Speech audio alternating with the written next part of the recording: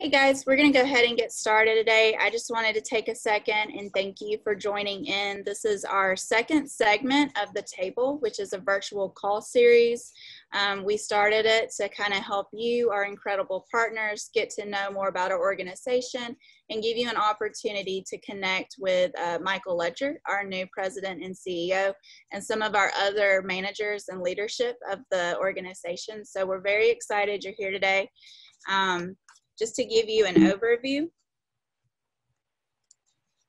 we will be focusing on Hurricane Sally response. Our organization has been responding for about the past month, and so Michael will take a few minutes to really kind of go over what that looked like from the beginning and how that process has adapted and changed, and just the areas and the impact we're serving. Nutrition director, and she will focus on kind of the importance of our child nutrition programs and how we have responded throughout the year to COVID-19 and how kids have been able to still get help with school closures and things like that. So at this time, I would also like to ask that if you have any questions, you can use the Q&A box down in the corner of your screen, and we will be watching those as throughout the presentation and responding some by text just to ensure we can get to all of them. But we'll also be answering some questions at the end with Michael and Eugenie. So if you have any questions or you think of anything, just put it in that Q&A box and we'll get to it at the end. All right, at this time, I'm going to open it up and let Michael talk. Hello, everyone. I want to thank you for joining us at the table today. I'm looking forward to telling you a little bit about what we've been doing here at Feeding the Gulf Coast. I think one of the exciting parts about this program, as we put it together, is that we are going to be highlighting different areas of this organization. I think, interestingly, about this particular food bank, Feeding the Gulf Coast, we do a lot of different things. I think we're in just about every program you can be in. Some food banks do focus on certain areas, others are diversified. I would say we definitely fit in the latter. We're very diversified. Today, as she mentioned, we're going to be talking about our child nutrition program. The impact of that program it's really just amazing. And I'm looking so forward to Eugenie having an opportunity to tell us about it, the impact it makes in our community, and for the children of our community. It's certainly something we take incredibly and are so proud of. So I can't wait to hear have her tell us all about it. So what I'm tasked with today is talking specifically about our response to Hurricane Sally. So the hurricane hit September 16th, and we had certain areas of our 24 counties that were particularly impacted. Some to lesser degrees, they definitely had impact, but the 3 or 4 counties that really got hit sort of in the bullseye of it was Baldwin County in Alabama, Escambia County in Florida, and Escambia County in Alabama, and then Mobile County in Alabama. And we've been really focused in those counties, working to try to make sure that we're responding to the need. So we had been meeting months prior on our disaster program. So we have a long list of things that make up our disaster program, and we decided it had been a time for a full review of that. So our team got together, and this is made up of a lot of folks from a lot of different areas within the organization that you might not initially think of as disaster related. But it turns out when you really start to dig into it, nearly every aspect of our organization has a hand in our disaster response. So I was really pleased that we had taken the time to review our disaster plan. We're still reviewing it. We're still making amendments to it. And every time we have an event like this, we're making a list of things that could be changed. I know Cindy Bloom, our new director of operations, has a long list of things that we're going to be getting together to talk about that we might want to incorporate or change or update within our disaster plan. So we started meeting days before the event. We were having daily meetings to try to prepare. Of course, you can only prepare so much for a hurricane. They have a mind of their own. And as we all know, this thing shifted to the east. So we thought we were going to be activating, particularly to the western part of our region, through Mississippi and maybe the western part of our Alabama service area. Turns out it's switched on us in places like Baldwin, Santa Rosa County, Navarre Beach, etc. got hit.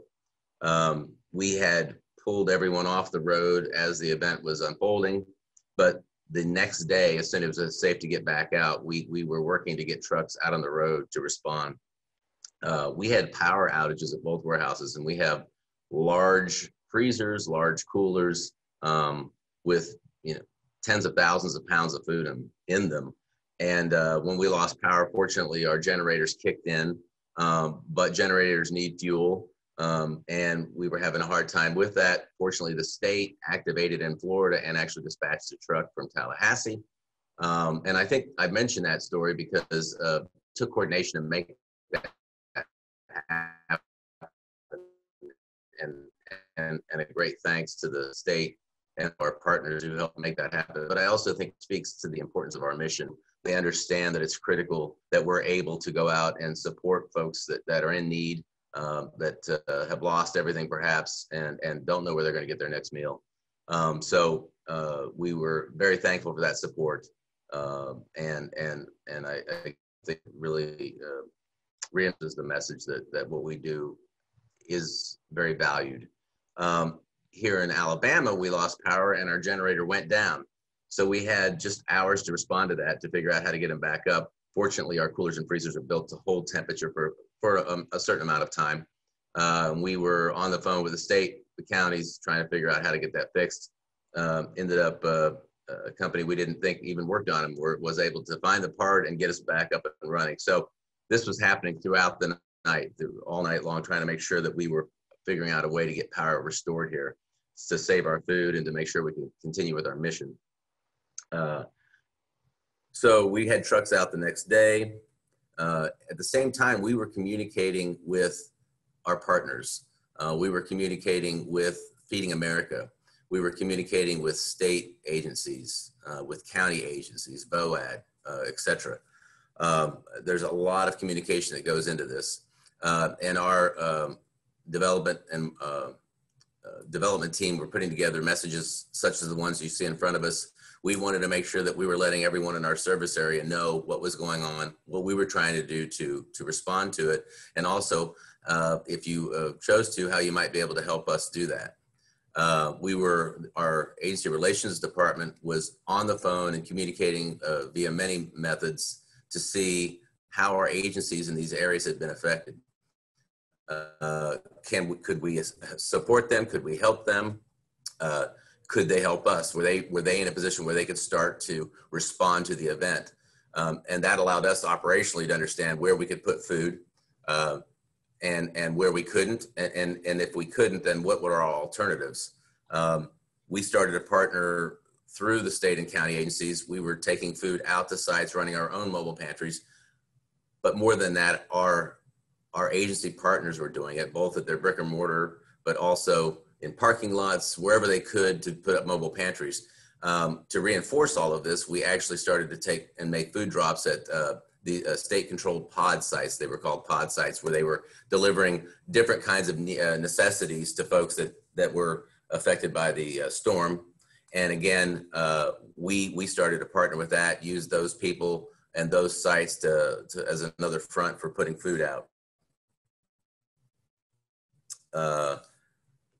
During this time, the state had reached out to our SNAP outreach department. I say we're in a lot of different things. And upcoming table, you'll be learning more about our SNAP outreach department. They were contacted to help with DSNAP applications. To date, they've taken over 1,400 calls, and this was out of 3 counties in Alabama. First, it was Baldwin and Escambia, and they had a 5-day window. And as that window closed, Mobile County's DSNAP program opened up. And again, they've been taking calls for that the past week. Those 1,400 calls approximately have resulted in over 800 SNAP pre-screening forms being completed. We're really proud of that. And that's another thing I love about this organization, the diversity of the things we do. And when it comes time to respond to a crisis such as this, we have all kinds of different levers that we can pull to help hopefully provide provide a solution to those in need. And I think the DSNAP is a great place to talk about the fact that something like Sally happens and it's in the news and there's a lot of activity and a lot of press and response. The problem is for folks that are really impacted by a storm like this, it goes on. There's still roofs that need to be tarped, roofs that need to be repaired, trees that are down, homes that have, were flooded to the point where they're uninhabitable until more work's been done. And of course, their lives are impacted every day. We can't forget that. So we are continuing to respond to this event. Since the event happened, we have distributed over 500,000 pounds of food in Baldwin County for a 350% increase. We've put in about 150,000 pounds in Escambia County, Alabama, 363% increase year over year. In Florida, we put in over 600,000 pounds with 30 mobile pantries there. In total, we've put out 1.8 million pounds of food since landfall.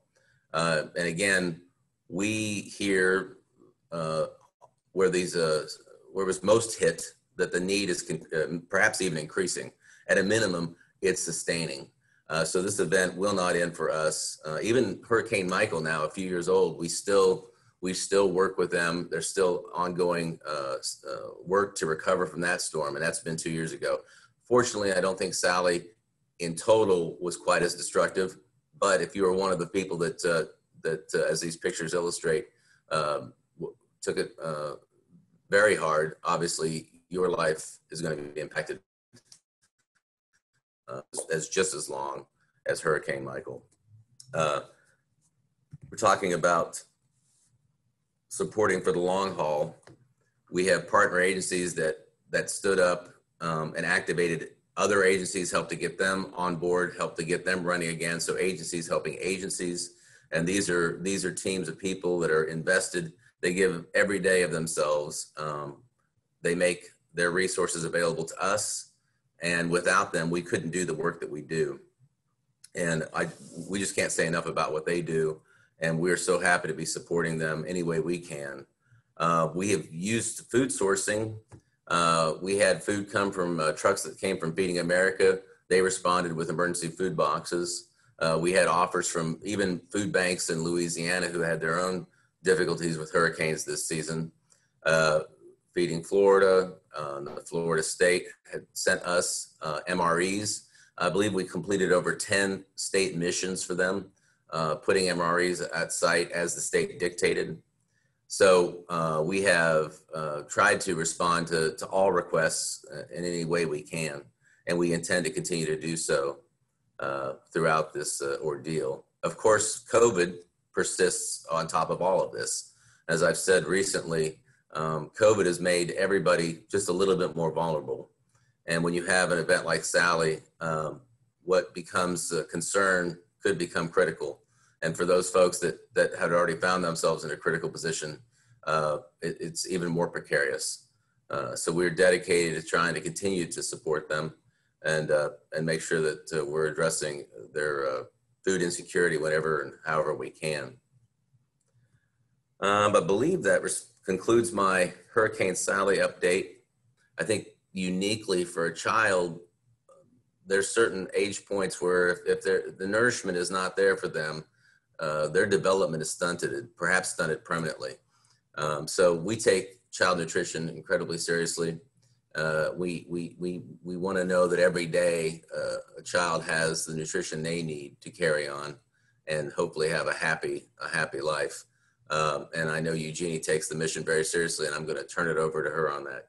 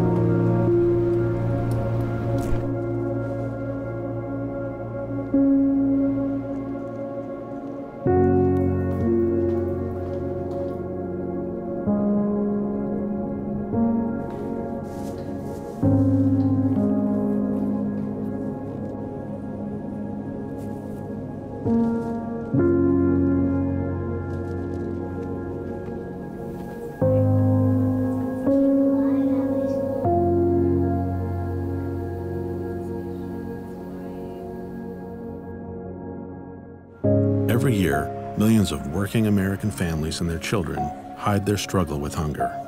But just because you can't see it doesn't mean it's not there. With over 72 billion pounds of food going to waste each year, it doesn't need to be that way. Feeding America is a network of 200 food banks, 60,000 food pantries, and 2 million volunteers. We work with farmers, retailers, and manufacturers to get people the food they need. Hunger hides, but we can help. Let's end hunger in America.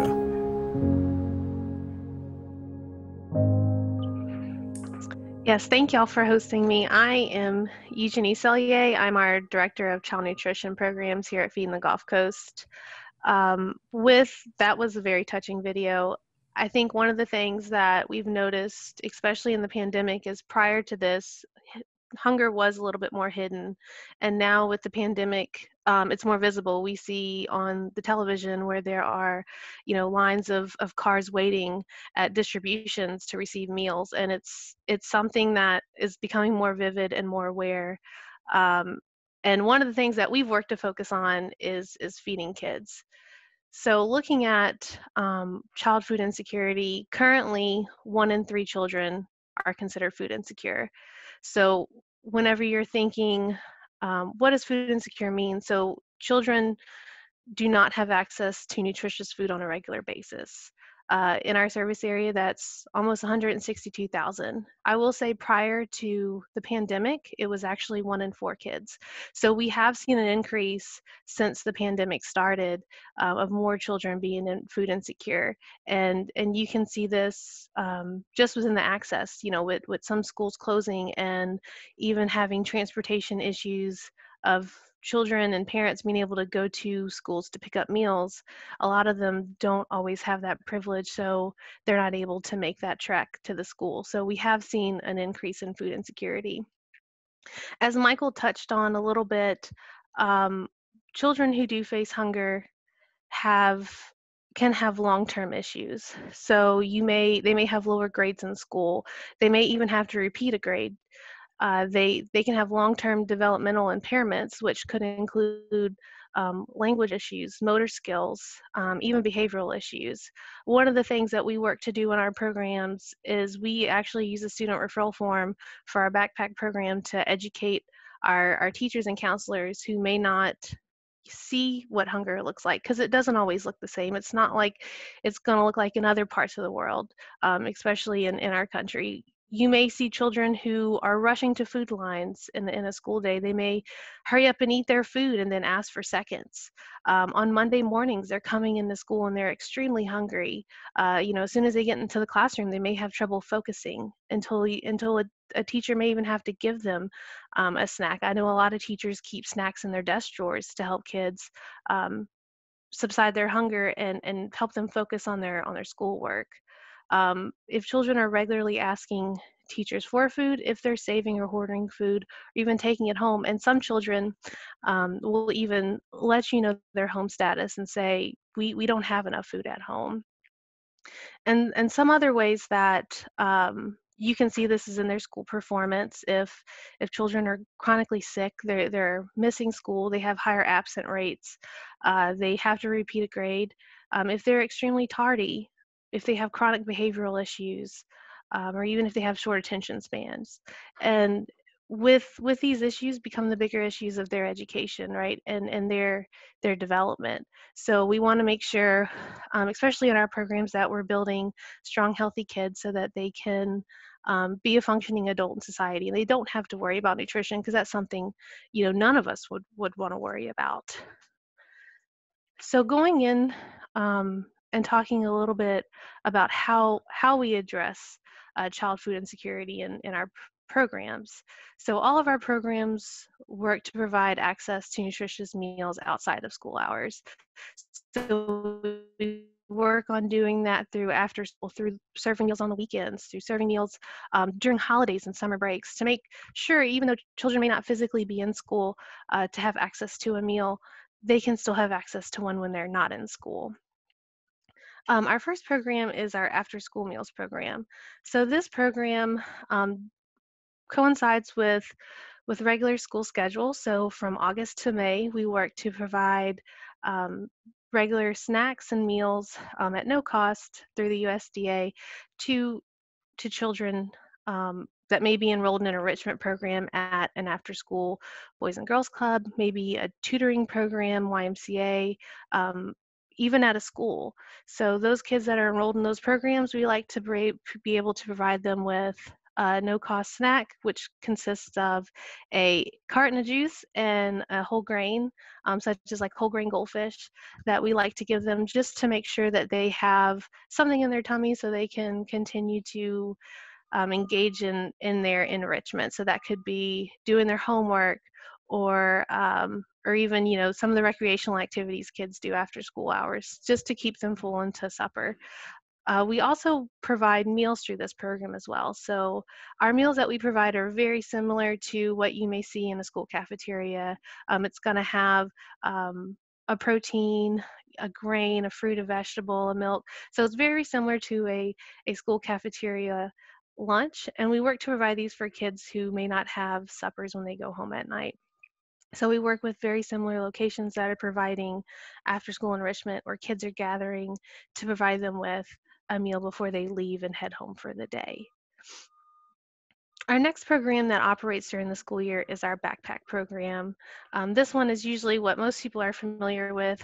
I will say that it's not necessarily a backpack, it's actually a bag of food that we put inside the backpacks. So what this program does is we work to provide children with nutritious, easy to prepare items for the weekend. So when they're not in school, we want to make sure that on Saturday and Sundays, they have access to a breakfast, a lunch, a dinner item, a snack item, to where they're not coming to school hungry on Mondays. And it can also help them engage further on the weekends and weekend activities. So our backpacks contain 6 meal items and 2 snack items. A lot of the food, as mentioned, is easy preparable, so a lot of it's pop-top meals like Chef Boyardee raviolis and mac and cheese, cereal bowls, things like that kids don't necessarily need supervision to eat and prepare. Most of our food bags weigh about 4 pounds, and they're put into their bags on Fridays before they head home. So whenever we are working with a school to start this program, we work directly with the teachers and school counselors to identify the children. So as I mentioned earlier, some of those signs of hunger, those are what they use to refer kids on this program. And teachers and counselors know their kids the best. So we really work with them on their expertise of knowing their kids and their families and referring them to this program. So once they identify these children, they will send us a number. They do not send us names. We try to keep this program as anonymous as we can, because we want to protect the children's privacy in this program. So they send us a number of how many kids they believe would be eligible for this program. And from there, they work with us to set up the program. So we pack backpacks on site here at our facility, at our different warehouses. We pack the backpacks, and then we deliver them to the schools on a weekly, bi-weekly, monthly basis, whichever works best for the school. And then on Fridays, the teachers or the counselors, they have a couple of different ways that they will distribute the bags. Rather, they'll wait until the children are out of the classroom, and they'll go in the classroom and put the bag of food in their backpacks so other kids are not aware. Or they'll call the kids to the office, say they're part of a special club or something like that, and call them to the office so they're able to receive a bag of food. They try to keep it as discreet as possible, to not only protect their privacy, but also there's a lot of stigma associated with hunger. So we want to make sure we're protecting kids as much as we can in these programs. Our next program is our summer meals program. So this is one of our largest programs that we operate. It's very, in a normal summer, it's a lot of meals in a short amount of time. So during this program, we operate it from May through August when school is out of session. So pretty much what we've worked to do is really have wraparound service in our program, or year-round service in our program. So as soon as our sites, our partners are ending their after-school and backpack program on a Friday when school ends, on that following Monday, we're turning turning and burning into our summer feeding program, and keeping it rolling to make sure that children don't lose access. So for our summer feeding program, we work with locations to distribute meals at no cost to children who are 18 years of age and younger. This program is in partnership with the USDA as well, and kids can get up to 2 no-cost meals. So we provide breakfast, lunch, and snack, and it's up to our partner locations to choose which meals they would like and when they would like to serve them. Um, we do generally for our lunches, we try to make sure they're packed fresh. So whether we're doing a cold lunch, like a bag lunch, or outside of the pandemic, we would normally be doing hot meals, or we're doing a hot lunch for the kids. We try to really work to make sure we're giving them meals that they enjoy, that they love to eat. We survey them to make sure our menus are meeting their expectations, as well as the USDA's expectations of having our required meal patterns. So again, with these meals, they're very similar to what you see in a cafeteria as well. They're going to have your grain, your protein. So it could be an Uncrustable and a fresh fruit, a fresh vegetable, and a carton of milk. So we definitely work to provide that for them during the summer when they may not have access to those meals that they would normally be getting in a school environment. So one of our newer programs is our school pantry program. This program, it works very similar to a pantry, what you may see at a church or a fellow nonprofit organization. We primarily work to start our school pantry program because we've seen that through our backpack program, that a lot of times when we're working with teenagers, so we're working with students in middle school and high school, they're not always willing to accept a bag of food just because of the stigma that's associated with it. So one of the things we really wanted to set up, especially because a lot of times teenagers want to take responsibility and do things on their own, we really wanted to work to provide them with the same kind of choices.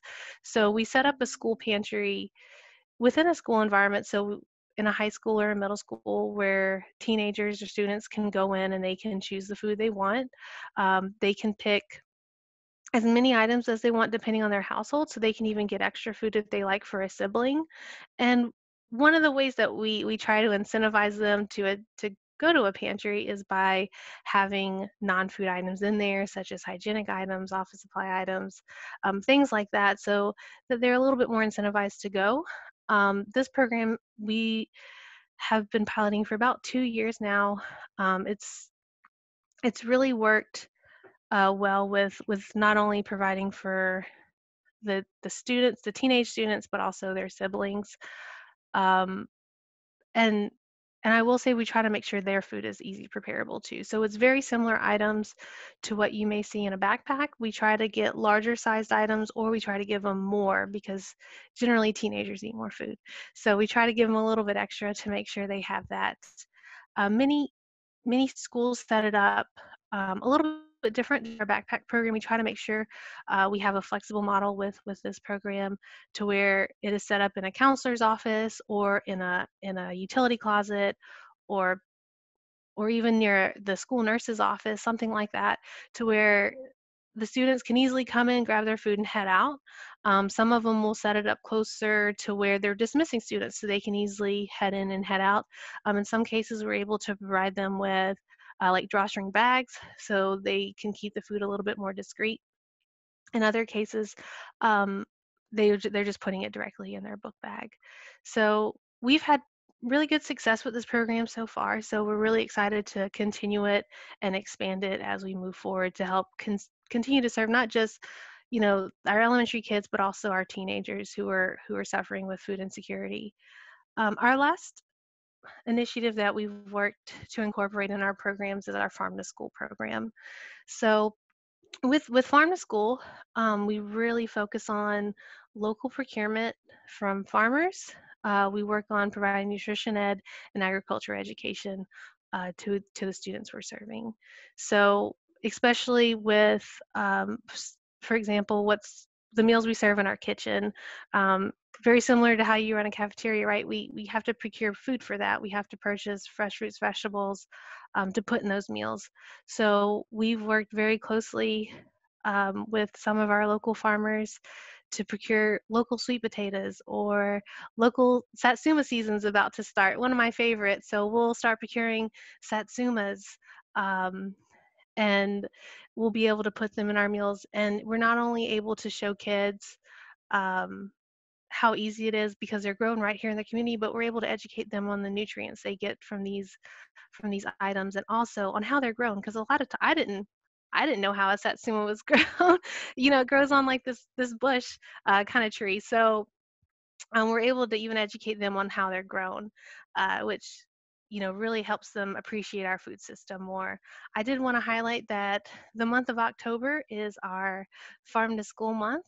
So right now, we have some initiatives going to definitely engage kids and students that we're serving in this program. This Wednesday, in the state of Alabama, we're celebrating Apple Crunch Day. So we've worked to procure some local apples that we'll be sending out, not only through our kitchen, but also on some of our regular snack deliveries, so that children can get some fresh, locally grown apples. And then we're also able to purchase them locally, so it helps with our local farming and food system. COVID-19 has not only impacted the health of thousands across the country, it's also affecting many people's wallets. A lot of people are furloughed or let go from their jobs, so the need for assistance from food banks continues to rise. Many churches and volunteers were out today giving food for those in need. News 5's Daniel Smithson has the story. Another car drives up to this food distribution spot off of Lillian Highway. How are y'all doing? Volunteers with Crown Church are there to greet them with smiles and food for the children inside of the vehicle. This may seem small, but it's huge for some of these different families, so whatever we can do to help. Crown Church partnered with Feeding the Gulf Coast, formerly known as Bay Area Food Bank, to distribute lunches and snacks to about 100 children on Monday. Pastor Jason Oxidine believes he was called to give back during this time. So that was one of our sites that participated in our summer feeding program with us that started really early this year due to the pandemic. So at the beginning, back in March, whenever school started closing, one of the things we had to do to continue to provide that year-round service, we definitely like to highlight. We had to essentially switch from one program to another in a matter of days. And even though that may not look like a lot, or we may do it very, very smoothly to where it may not seem like a lot, we were very busy because it's two different programs with completely different requirements, and we engaged a lot more distribution sites as well. So we had to switch from our after school program to our summer meals program. So not only are we switching our menu items, but we're also hiring on additional seasonal staff. We're also creating different routes. Operationally, we have to order more food to come in because we're serving, almost double the amount of meals a day as what we would normally be serving in a school year. So it's something that I cannot thank the staff and the team enough on. I'm only one person, but I have a staff of about 15 amazing, dedicated individuals who are very passionate about this work like I am. And I mean, without them, we would not be able to make this happen. I can tell you, whenever school started closing, I believe some of them started closing on a Friday in mid-March. We were working all weekend to make sure we were communicating not only with our state agencies, we're talking, with departments of education, departments of ag, we were talking to the USDA, we were talking with our sites, even some of our seasonal staff already, and our vendors, to make sure we could get this program moving and off the ground, because we wanted to be able to provide children with meals during the day. And that's the biggest part of summer feeding, why it's really important that we've been able to continue it, is that even though school may still be in session with summer meals, we're able to provide meals during the day to kids that may be learning virtually, who aren't physically going to school. And with this program, we were able to do grab and go meals so we can keep safety a priority. So one of the things we transitioned to was doing more cold meals that can be taken in a grab and go fashion. So our distribution sites were setting up drive-through lines and handing off meals to parents. There was also flexibilities with serving multiple days at a time, so a family could come and pick up a week's worth of meal at one time if they had issues with transportation. So we had a lot of flexibilities, and we still do have a lot of flexibilities with this program because we're continuing to operate it. One of the things that a big success we have is that this program has been expanded to operate through this school year. So we're currently still operating a summer meals program, so we have those flexibilities, and we can continue to feed as much as possible during the day. Just to add a couple things to that, you're talking about feeding kids. You're currently running all four of the programs simultaneously, and that's typically not the case, as she was trying to make the point on. I think that we have kids that are back to school, but at home that perhaps is highly food insecure.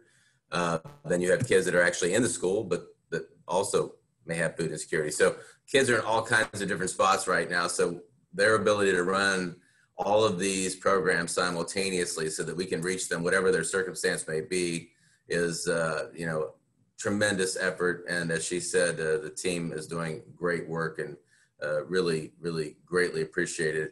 Talking about other things she mentioned, adjusting the food, we sign off on some pretty big invoices when it comes to the child nutrition program, and we'll have conversations about those, and they'll be explaining, well, the kids don't want to eat that anymore. They're on to something else. So I love the fact that our program, you just can't say how much of their work there is into the administrative part of all these programs.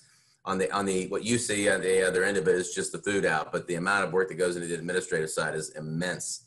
Whether that be our own internal needs and adjustments, or state or federal requirements, etc.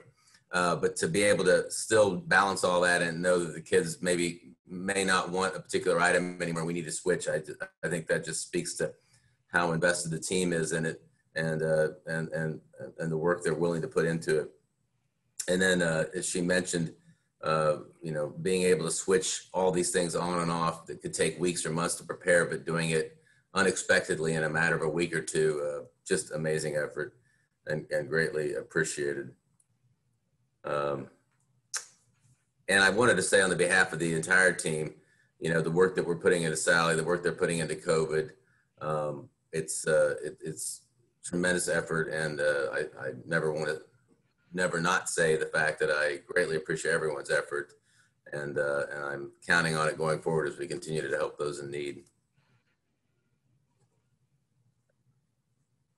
Thank you both for your time. Just to reiterate, if you have any questions, now is a great time to go ahead and put those into the box. I'm going to go through a few more slides, just giving you some general information, so you have about 1 to 2 minutes, and we'll start answering those. If you know anybody that is in need of help, whether it's a child who needs a child nutrition site, or somebody who's been impacted by Hurricane Sally, or just somebody who's in general need for food assistance, we always encourage people to visit our website, feedingthegulfcoast.org. We have a Find Help tab, and there you can find information on how to sign up for those SNAP benefits that Michael mentioned earlier. There's some other resources for senior citizens. We have a Find a Pantry kind of interactive map that you can put in your address, and it'll actually, you can indicate if you need a senior center, if you need a child nutrition meal, or a distribution, or a pantry, or a soup kitchen. And with your zip code, it'll actually kind of find pantries near you. And so it's just a great kind of interactive tool for you to really hone in and find that help near you. But we always encourage everybody, if you need additional help, or not everybody has access to the internet, we encourage everybody to call our offices at 888-704-FOOD, and we have staff who are more than happy to help anybody find that help that they need. And then obviously we always appreciate everybody's help. If you would like to get involved with our mission, whether it's through, time or donating food or donating financial gifts, they're greatly appreciated and most critical for our mission to continue. And so we just encourage you to also visit our website, and we'll have links about how you can get involved. The same number will work if you want to call our offices. We'll get you in touch with the right person. So please reach out to us. We'd love to get you involved. And then we'll have, as Michael mentioned, our third segment coming up in the month that will focus on our SNAP benefits program. So stay tuned. You will receive an email pretty shortly with a recording of this. We have a small survey just trying to get some feedback about some upcoming webinars and what you're interested in. And then in the essence of time, we may not be able to get to your question today, but we encourage you that if we don't, or if you have a question after this, to please put it in that survey, and we will work very hard to get you connected to the right individual and get you an answer. So thank you again for joining us today. We're going to kind of segue into this Q&A time. I'm going to quit sharing my screen so that we can have everybody big and bold. So like I said, just go ahead and put your question in. All right. So one question for you, Michael, is, are you currently only serving areas that have been impacted by Hurricane Sally, or is the entire service area still being addressed? Yes, that's something we keep a close eye on. We have 24 counties that we service, and though the need may be great in particular areas due to disaster or some other event, we have a responsibility to all the counties and all those folks in those counties in need to continue to support them. So we monitor that carefully. We look at our food supply, we look at our resources, whether that be the people pulling the orders or the drivers. And we want to make sure that we're staying balanced as possible. I just reviewed the numbers recently, and I know they are in our Florida branch, and they are here as well in the operations departments to make sure that we're doing that. In addition to that, our agency relations departments are continuing to communicate with all agents, and we're trying to make sure that we get all the orders that they need out to them. So anyway, the short answer to that is yes, we're trying to be very deliberate about the fact that we don't neglect anyone else. Eugenie, this question is for you. How are children that are attending school virtually this year still able to participate in the backpack program or any program that could help them? So as with the pandemic, we've had to get a little creative with our strong partnerships we have with our schools and school counselors. What we've done is been able to work with them and be a little bit more hands-on, so they can set up distribution times at their schools, so that families that would normally physically be there, students that would physically be there, they can come, on Friday at say like 1 to 2 or 2 to 3, and they can pick up their backpack so they still have access to that food. Also, what was your biggest challenge switching between the programs when the pandemic hit? Let me get started. So let me get my list out. No, I'm just kidding. So I think a couple of the biggest ones, I think safety, because especially in March, we didn't know as much about the virus as we do now. We didn't know much about the pandemic.